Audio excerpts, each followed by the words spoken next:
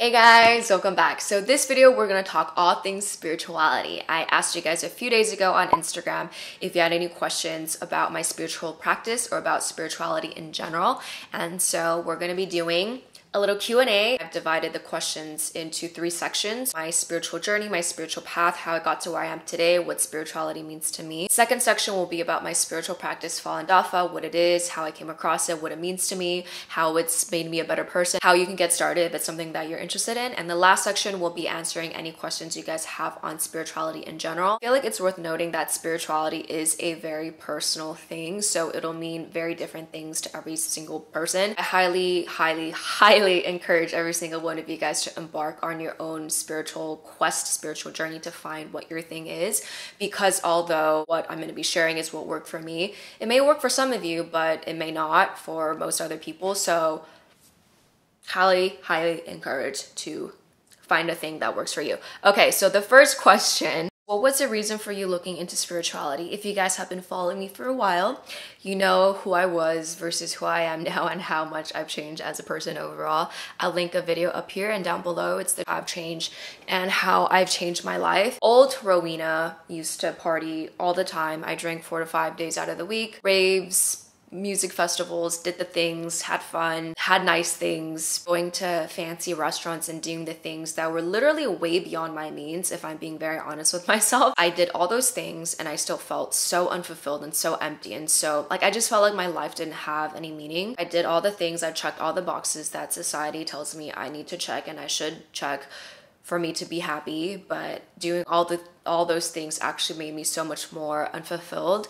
And so I'm going to read you guys really quickly what the definition of spirituality means on the interweb. So it's the quality of being concerned with the human spirit and or soul as opposed to material or physical things. My life revolved around material and physical things, and because doing that, which is what I thought I should be doing, still made me feel so empty, I was like, okay, what is the opposite of that? Or what's something else that I could do to maybe find that peace of mind, find that fulfillment, find that meaning? And it was what led me to start asking myself, like, okay, why are you so unfulfilled? Why do you feel like your life has no meaning? And what does it mean to be fulfilled? What does it mean to live a fulfilling life? What would that look like?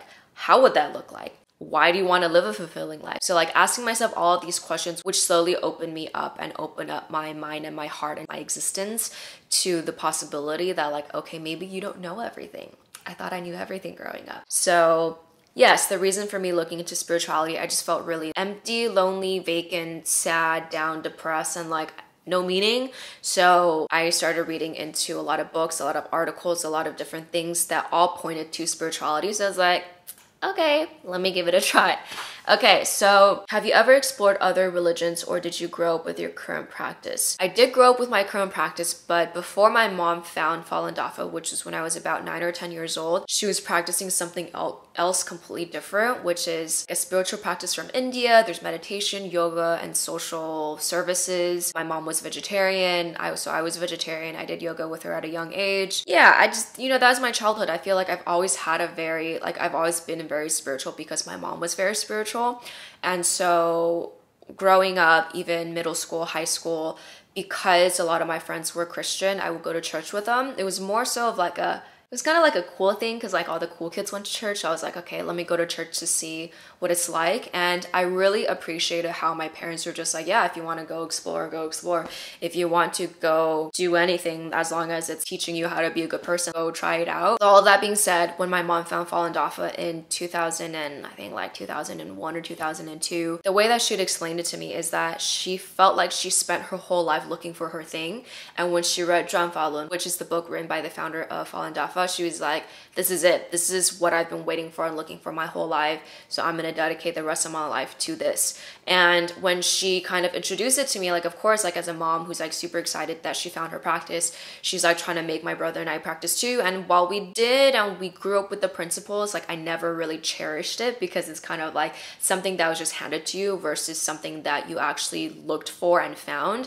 So that was a very long way of saying I grew up with it, but I didn't cherish it and I didn't see the importance in it until I looked for it myself and until my quest of finding spiritual / personal fulfillment and what it means to live a meaningful life brought me back to my spiritual practice. All right, so now we're going to move into the second section of Falun Dafa, my spiritual practice, what it is, what it entails, all of that good stuff. So the first question is, how intensely has your spiritual practice changed your life? I'd say very intensely and for all the right reasons and in the best way possible. How did you come to believe what you do? How has your practice benefited you? And what made you decide to put a strong focus on it? So when I was at my lowest, many levels below rock bottom, Falun Dafa really taught me how to cherish myself, how to love myself, how to look inward, how to let go, how to just be a good person.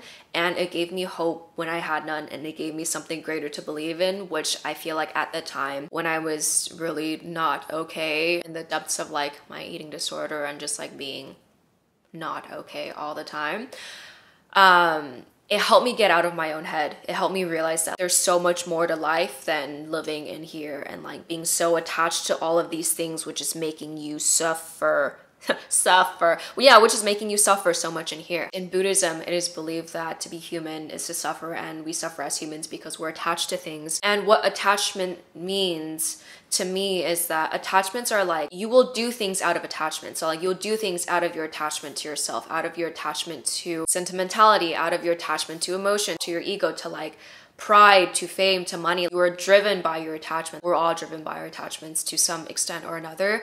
So that's what it means when I say attachments. How did you know this is your solution? How did you choose why Falun Dafa? Again, with what I said earlier about spirituality being a very personal thing, when I really looked into and read into Falun Dafa for myself, as opposed to my mom telling me what to do when I was younger, I realized that, wow, this is actually, it answered every single question I had about my life, about existence, about my purpose here on earth, about my purpose as a human. Another thing is that in this world that's constantly telling you to be everything other than who you are, I feel like that's what society does for us, or what it does to us.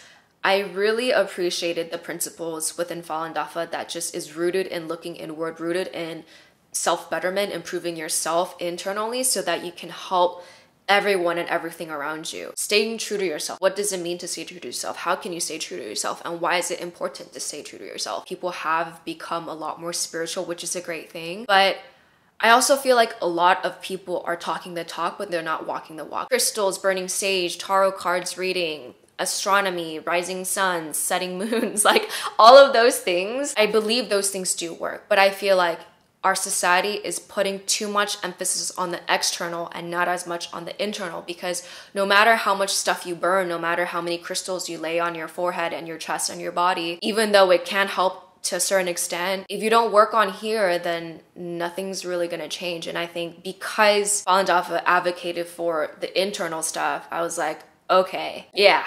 I think this is it. What are the basics of your spiritual practice? I'm gonna read you guys something someone wrote who is a practitioner of Falun Dafa of what Falun Gong is. Falun Gong is a traditional Chinese practice of self-cultivation, a term that refers to transforming the self through moral discipline and special meditative exercises. Practitioners of the discipline seek to adhere to the principles of truthfulness, compassion, and tolerance in daily life and reflect on the difficulties that befall them as opportunities for internal betterment. Okay, so one thing, Falun Gong and Falun Dafa are the same thing. Falun means the law wheel, and Falun Gong. Gong is like it's like Qi Gong. I'll throw up what Gong means. I can't think of it off the top of my head. Actually, a practice that cultivates the energy. So Qi Gong, Falun Gong. It's, you know, Falun Gong, and then Falun Dafa. Falun again is law wheel. Dafa is the great way. So the literal translation of Da is big and Fa is, let me also reference the book. The law and principles in the Buddhist school. Hopefully that helps you guys get some context into what this means. What Falun Dafa means to me, and this is all based off of my understanding, is it really taught me how to be a good person based off of the universal principles of truthfulness, compassion, and tolerance. So how can you cultivate your mind and your heart to be as truthful as you can, as compassionate as you can, and as tolerant as you can? We probably all understand like what it means to be a truthful person, what it means to be a compassionate person. How to be a tolerant person was something that I kind of struggled with. I was like, okay, what does it mean to be tolerant? Like, do I just endure? Do I just bite my teeth and like let things happen to me and not do anything? And I think that's a part of it. it. But my mom told me very recently, one of her friends told her, and she's also a practitioner of Falun Dafa, she was saying how tolerance is like the sun. The sun rises and the sun sets every single day, 365 days out of the year for many, many eons now. Like it's what it does. And when it rises, it shines its light on every single person, on every single animal, on every single thing, regardless if that person or thing is a good or bad person, regardless if that person is rich or poor, regardless if that person is a guy or a female, a guy or a male or a female. It doesn't matter who you are, what you've done, what kind of a person you are, it will shine its light on you. When my mom told me that, I was like, tolerance. Yes. So those are the guiding principles of Falun Dafa, which is truthfulness, compassion, and tolerance. Because Falun Dafa is a school of Buddhism, there's a lot of Buddhist principles like always looking inward and letting go of attachments.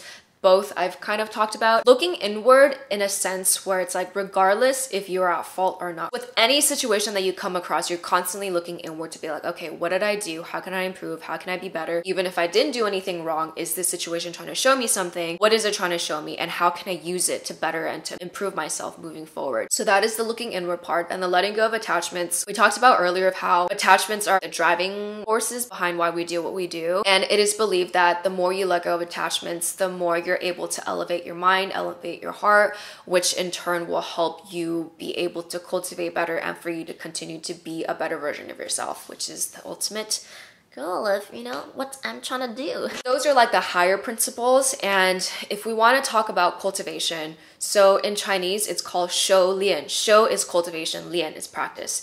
And so shou cultivation is cultivation of the mind. Practice, lian, is like physical exercises that we do, so like qigong and meditation. So let's start with the first part, which is shou, cultivation. So the definition of cultivation is the process of trying to acquire or develop a quality or skill. So to me, like the part cultivation really is like cultivating your mind and cultivating your heart and cultivating your overall being. And it's a very mental thing. It's a very internal thing. And it doesn't require any action. It's just like, how do you continue to work on your mind? How do you continue to cultivate yourself so that you can really live, talk the talk and walk the walk of what it means to be truthful, compassionate, and tolerant. Practice is where qigong comes in. In Falun Dafa, there's 5 sets of exercises. 4 of them are physical standing exercises, which is qigong. And then the 5th exercise is an hour of meditation. I won't get too much into this. If you guys are curious, I'm gonna link everything down below. You can read into the practices yourself because I am still a student of this practice. The best and the most that I can do is share with you guys my experience. But I think for you guys, if you are curious and learning more about what all of this is,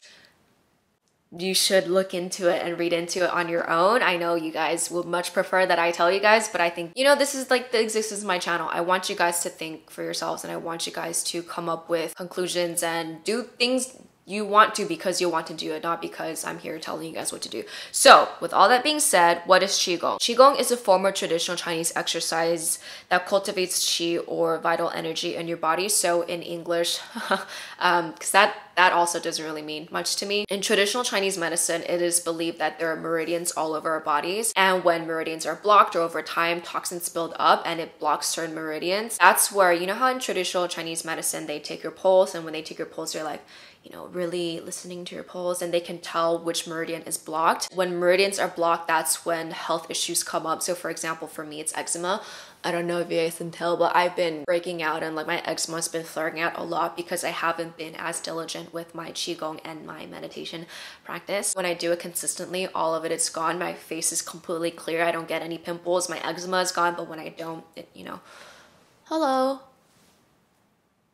Yeah, like pimples, or I covered it up a little. But anyway, what Qigong does is that it helps connect and it helps the meridians flow a lot better. So when your meridians are flowing and when they're all connected, it also helps your body keep in a healthy state, all the while cleansing your mind, body, and soul. Your mind, it helps you focus, concentrate, let go of negative thoughts. Your body, it helps strengthen your body and gives you more energy. And for your soul, it's kind of like spirituality. It allows you to be more connected to the universe. All right, so how does a beginner get into learning about Falun Dafa? How can I start practicing it? I would highly recommend reading into it online. I'll leave everything link down below. So the website is in many languages, so you should be able to find it in your native language. What it is, how to practice it, what is Qigong, how to practice Qigong, what are the 4 exercises, what is a meditation exercise, what is it about, the books that I'm about to reference in the next question. You can start practicing on your own, but I will highly recommend you reach out to local contacts if they are in your area. There's a lot of practitioners who will go to local parks to do the exercises in the mornings. I think it's helpful to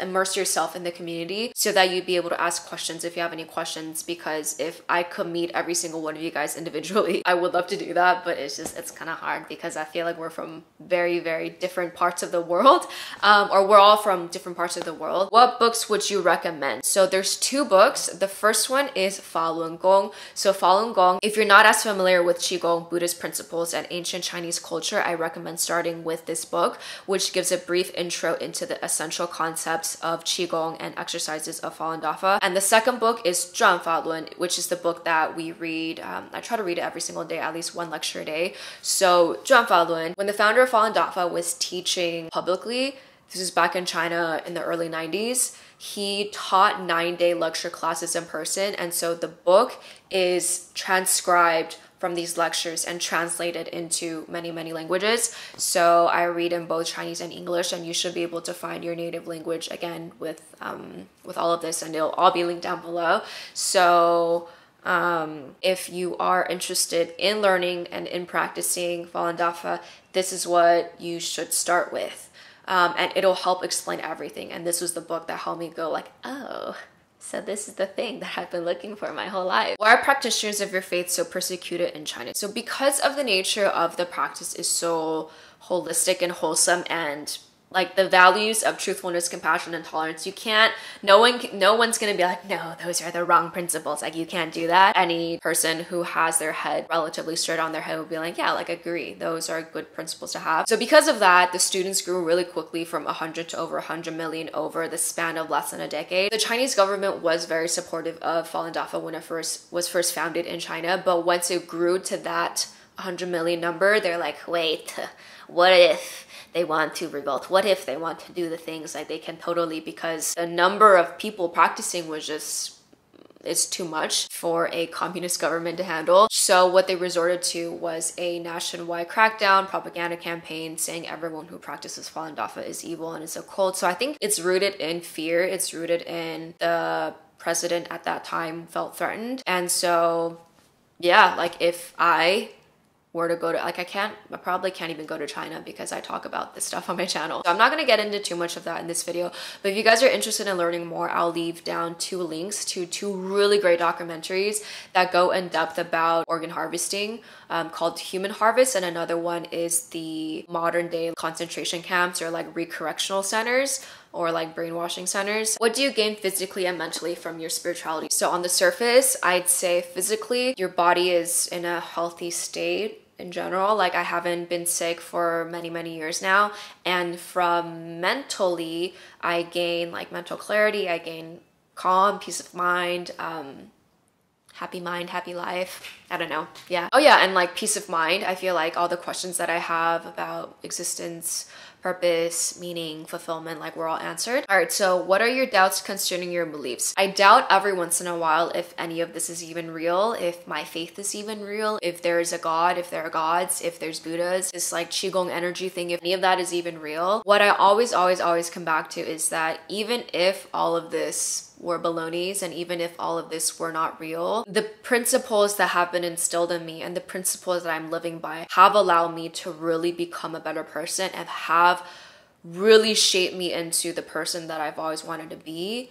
So even if that were all fake, like the spiritual elements were all not real, the fact that I was able to benefit so much from it, regardless of that, that's honestly more than I could ever ask for. This is something that the founder of Falun Dafa talks about as well, is that within any spiritual practice, there will be tests of, do you have faith? How much faith do you have? Do you really have faith? Like, do you really believe? And so I've grown to learn that all of this is a part of the process, and that doubt and fear and like all of these feelings, like any feeling in general, it's like it's a part of the process that are trying to see if you do have faith, if you do believe, if you really, you know, are walking the walk instead of just talking the talk.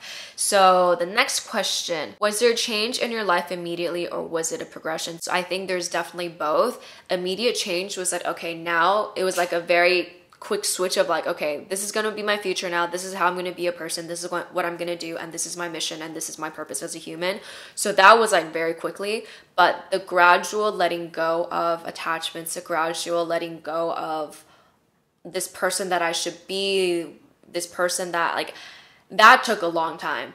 Even like who I was half a year ago, 2 years ago, I look back and I'm like, oh, why were you like that? Like, why did you say that? Why did you do that? Why did you care so much about things that you shouldn't care about that much? What are the biggest challenges / hurdles you went through in your spiritual journey? I think in the beginning, the biggest hurdle was learning how to forgive myself, because I did a lot of things that I wasn't proud of. I did a lot of things that I knew I shouldn't have done. I felt like I was unworthy. I felt like I wasn't good enough. I feel like I wasn't deserving of this profound thought. And what helped me a lot, I'm going to read a passage from the founder of Falun Dafa. So I'm going to call him Shifu or master. So it's not like master. It's in Chinese, Shi is teacher, Fu is father. So of course you might get bumps and bruises here and there sometimes, or frequently stumble or handle one thing well and another thing not too well. But that's a part of the cultivation process. As long as you can persevere and get through it, you're remarkable. If you can do what a Dafa disciple is supposed to do, you're remarkable. That's how it's looked at. To truly have no problems at all, handle everything well, and charge forward all the way through, well, there are individuals like that. But there are few and far between and truly just extraordinary. However, not everyone can be like that. With cultivation, who is mistake-free? Some people might have made some serious mistakes, while others somewhat lesser of mistakes. But if you can wake up to it, take responsibility for it, figure out your problems, and do well going forward, then that is cultivation. This passage was what really helped allow me to forgive myself and all the things that I've done, and to be like, okay, you made mistakes in the past. That's okay. It's part of cultivation. You go forward sometimes, you go backwards sometimes, but as long as you're doing your best to move forward, don't let your past hold you back. Like, don't be attached to your past. So that's another form of attachment. So next, how does your belief influence your morals? I'm interested to see how much of an impact it has in your daily life. So the foundation of my morals are rooted in my spiritual practice. Like everything that I do, my existence, my being, the way that I talk, the way that I dress, the way that I carry myself, I have multiple selves. The way that I carry myself is all rooted in my spiritual practice. So it has infiltrated every aspect of my life in the best way possible. And I couldn't be happier, because I never want to go back to who I used to be and how I used to feel, because that's not a good place to be. Okay. Is there a hierarchy associated with Falun Dafa? No, there's only one teacher who's the founder of Falun Dafa, and the rest of us are students. So I'm a student no matter when I started practicing. And if you start practicing, you're a student, and we're all students, which is again also why I can't, like, I'm a student of the practice, so I'm still learning. So I can't teach you guys these things. So if you're curious about learning, as I am learning, read the book, you know? Look into the things. I don't know why I'm going like this. And the sun is about to set again. This is just my life. I'm always chasing the sunset. Do you feel a sense of connection to others who also practice? Absolutely. I feel like, of course, if they practice, I feel closer to them because we operate on the same wavelength. I don't know, like we're rooted within the same principles and the same values. But I feel like that aside, just spirituality, faith, what religion teach us in general is just really, how do you be a good person? And at the root of it's be kind, be compassionate, have grace, you know, do the right things. For example, like some of you who are watching this, although we may have different religious or spiritual beliefs, we still feel this like closeness and kinship in the understanding of like faith is a very universal thing. Belief is a very universal thing. Anyone who is spiritual, anyone who does have faith, anyone who does believe in these greater powers, I do feel extra close to them because it's like we have a common understanding and common interest. Common interest. Sure. Is there a concept of hope in Falun Dafa and a reason for why we exist? Yes, there is. And I've talked a lot about purpose, meaning, finding all of that. And I'm not going to go into what it means because it's all what it means to me. If you guys want to look more about it, or if you guys want to find your own answers, again, highly recommend reading Zhuan Falun, highly recommend looking into the practice. Do you believe in God? Have you always believed in God? Is that necessary to your spiritual practice? Yes, I believe in God. I've always believed in God in some context or another. Is that necessary to your spiritual practice? So I think within any spiritual practice, within any religion, the element of faith and belief is very central to all of that. So I'd say yes. Yeah. And if we want to talk specifically about which God and which gods, I believe there's a creator of the universe, and I believe there are many, many, many different layers of gods pulling from Buddhist principles. And within the layers and different types of gods, there's Jesus, there's Buddha, there's the Buddha, Buddha Shakyamuni, Shakyamuni, who founded Buddhism. There's Lao Tzu, the founder of Taoism.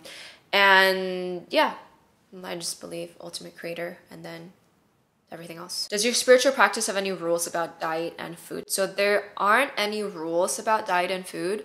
If anything, it's letting go of the attachment to food. I used to be vegetarian. I would put myself on like these really weird diets outwardly for like ethical reasons, because I care about animals, because I want to be healthier. But I realize now that me doing all of those things was because I actually wanted to be skinny. Like I wanted to look a certain way. I wanted to appear a certain way. And when I realized that, I realized it was less about the foods that I was eating and more about the attachment I had to food and the very, very unhealthy relationship I have with food. So I think I talked about this in a previous video. It might be the 26 things I learned at 26. Historically, when Buddhism was first founded, I know Buddhism now, there's a lot of vegetarians, or you're supposed to be vegetarian. But back in the day when Shakyamuni, the founder of Buddhism, was spreading his fa, spreading his principles, laws, his disciples weren't required to be vegetarians, because back then food supplies and everything was low. So you just eat what you're given. You can't really be choosy with what you're given, because if you are, then you'll probably die. And all of these are explained, all of these principles are explained in the book Zhuan Falun, and every principle that I'm explaining is pulled from Zhuan Falun. So yes. All right, now we're at the third section of just general Q&A about spirituality and my thoughts. What does your faith say about sadness and despair? From my understanding, sadness and despair is a part of life. Like you need to feel sad and what's the definition of despair? Sometimes I need to double check just in case. All right, despair, the complete loss or absence of hope, for those of you who may also be curious about what the actual definition is. You know, some words you're like, oh yeah, I know what despair means, but like, what does it really mean? Like, okay. So what does your faith say about sadness and despair? So from my understanding, sadness and despair are needed for you to know, you need to know what the negative is before you can know and appreciate the positive. So I'd like to believe that everything that we go through in life is for us to be able to get to where we are today or where we are eventually. So to feel sad, to have despair, to feel lost, to feel like hopeless, to feel any of those things, it's a part of the process, and it's necessary for you to get to where you ultimately want to go. So don't be too hard on yourself. Don't be too sad. Don't be too hopeless, because if you believe there's hope, if you believe there's a greater force that's looking out for you, that wants the best for you, and if you keep searching for that, and if you keep trying to find what that is for you, you will be able to get closer and closer to what that is. And again, it goes back to Buddhist principles of to be human means to suffer, and you suffer because of attachment. So why do you feel sad? Why do you feel hopeless? Can you find the roots of these feelings and why you feel this way, and try to work your way backwards from that? How does spirituality help keep the general doubt and fear and uncertainty away? Spirituality doesn't keep doubt, fear, and uncertainty away. I think fear, doubt, and all of these negative feelings is very innate to us as humans. But I think spirituality mixed with faith and belief is what helps us keep those things at bay. But that being said, it's gonna be there for a long time, forever. I still have moments of doubt. I still have moments of fear. I still have moments of uncertainty. But I think it's like in these moments of doubt, fear, and uncertainty, can you come out of it? And how can you come out of it? How did you help yourself come out of it? Or how did you use spirituality to help yourself come out of it? What do you believe in regarding afterlife, heaven, reincarnation? I believe in afterlife. I believe in heaven. I believe every religion, any spiritual practice they have, if it's an upright practice, and that's not for me to decide, it's not for you to decide, it's for higher beings and higher powers to decide. If it is an upright practice, they'll have their own paradises in which they save, I guess, their people. Christianity, Jesus, heaven, Buddha, Shakyamuni, you know, they have their own paradise. There's the medicine Buddha, and there's like all these different Tathagatas and different Buddhas. They have their own paradises. Reincarnation, I do believe in reincarnation. In Buddhism, does believe in reincarnation, of how in this life I may be a human, past life I could be a plant or an animal, or I could be a human. It's just what I believe in. Okay. How do you incorporate your spirituality in your daily life even when it feels like it's too difficult? I think because my spirituality is a very internal thing, like I could do it anywhere, literally. Like I can look inward anywhere. I can exercise compassion anywhere. I can exercise tolerance anywhere. I can exercise truthfulness or being truthful anywhere. And that, because that is like the core foundation of the cultivation within cultivation practice, surely and cultivation, right? Yeah, I can do it anywhere. So the practice part is where I've been slacking a little. And I'm trying really hard to get back on track of meditating and exercising daily. And it's a journey. We're all on a journey. Have you ever had any doubts in your spiritual practice? I think I answered this already. How do you deal with / embrace your doubts? Going back to what I said earlier, it's important. I think doubt is an important element to have in any spiritual practice because it allows you and it helps you push forward. It helps you. Bless me. Ugh. Yeah, doubt is a very important element in any spiritual belief because it helps you, it shows you how much faith you really have and how much you really believe in these things. Am I too bright? I think it's okay. How do you view other religious beliefs / practices? I think if you have a religious belief, if you have a spiritual belief, if it's helping you be a better person and it's helping you continue to improve as a person, I think that's great. Like as simple as it is. What I appreciate about Falun Dafa is that it doesn't discount any other practices. It does discount like fake practices because there are a lot of like fake Qigong masters and fake gurus these days. So that for sure does not acknowledge, but any religious and spiritual practice that's rooted in what's good and what's upright, that I believe in and support 100%. There were / are so many gurus that were not what they say. How to deal with this kind of description? This comment got cut off because IG story Q&A little card only lets you see a certain amount. The founder of Falun Dafa talks a lot about this in Zhuan Falun, about how, especially when Qigong was becoming very popular in China. So Qigong isn't just a Falun Dafa thing. There's many, many different schools of Qigong. Of course, there's like positive and like upright schools. And of course, there's like people who are spreading Qigong so that they can get famous and they can make money. And that will fall into the fake guru. So yeah, just exercising. And if like bing, bing, bing, bing, bing, if it's like something is off, then listen to yourself and, you know, don't trust that. And I'd like to say, for the most part, this is just from my understanding, and I actually really do believe this, most people who claim themselves to be gurus probably aren't, and most people who are teaching certain spiritual things probably shouldn't be teaching it, because yeah, they could have teachers, they could have masters, they could have whatever, but from my understanding, most of these practices aren't. In the world that we currently live in now, where morality, I really believe, has slid down significantly, a lot of people may initially come out to teach these things for the greater good and for good principles and for good values, but in our society, regardless of whatever profession you're in, regardless of whatever your job is, the moment you are tempted with money and fame and all that stuff, it's very easy to go down another path, the not as bright path, and it's very easy to be, you know, yeah. So I would just say, for the most part, exercise your caution and be on guard with most of these things. Do you think that we need spirituality in order to lead a fulfilling life / to grow and develop as a person? I mean, to each his own. I know I need spirituality to live a fulfilling life and to grow and develop as a person, but maybe not for other people.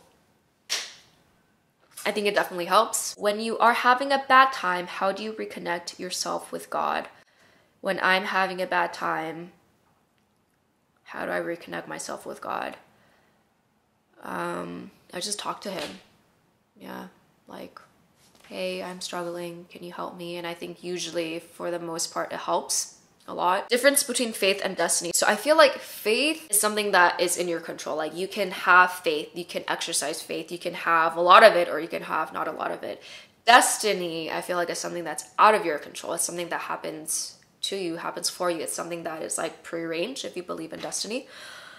Okay. I've often felt very spiritual and fulfilled, but I don't even know where to start looking to explore any tips. I think we talked about this a good amount. This is the last question, by the way. This is probably a very long video, so thank you guys for sticking around this late. As with everything I talked about, I think it's important to start asking yourself questions. If you're happy, why am I happy? Can I be happier? If you're not happy, if you're unfulfilled, if you're sad, if you're like feeling any certain way, ask yourself, why am I feeling this way? Is there anything I can do about it? If you've been living your life one way, think about, are there different ways that I can live my life? Are there little elements in my life that I can change, that I can move around for me to be able to be more happy, to be more fulfilled, to be more, I don't know, to feel like I'm living a more meaningful life? Through asking yourself questions, trying to find answers to your questions. This process will be like, it's gonna ping pong ball back and forth.